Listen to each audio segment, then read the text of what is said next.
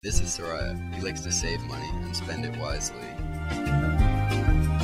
This is Jeremy. He likes to spend money and spend it on whatever he wants. Throughout the week, we'll see how their spending habits affect their long-term savings. Here is Soraya.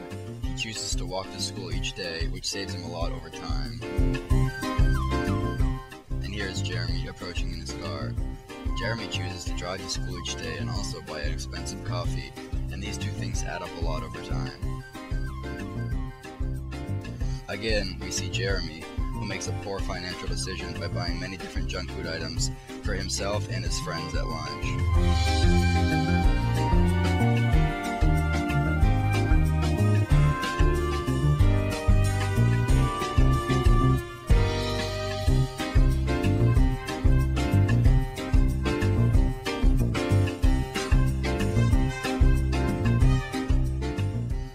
Here is Soraya, who makes a more frugal decision by bringing his own bag lunch each day. In this scene, Jeremy takes his girlfriend to the movies, and they get popcorn for them to share. This is an expensive form of entertainment. As compared to Soraya, who chooses to stay home and make a more economically smart decision by watching Netflix on his own computer. Here, Jeremy takes his girlfriend to an expensive dinner.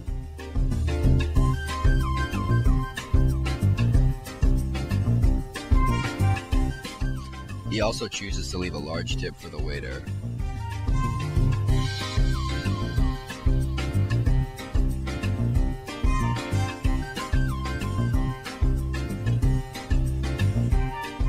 Instead of what Jeremy does, Soraya chooses to make a more responsible and financially smart decision of staying home, studying, and eating ramen.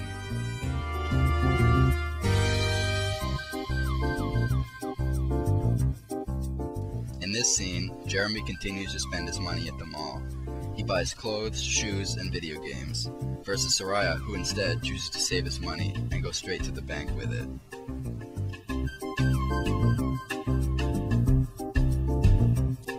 Here we are at the end of the week, and they arrive at Biddeford Savings Bank.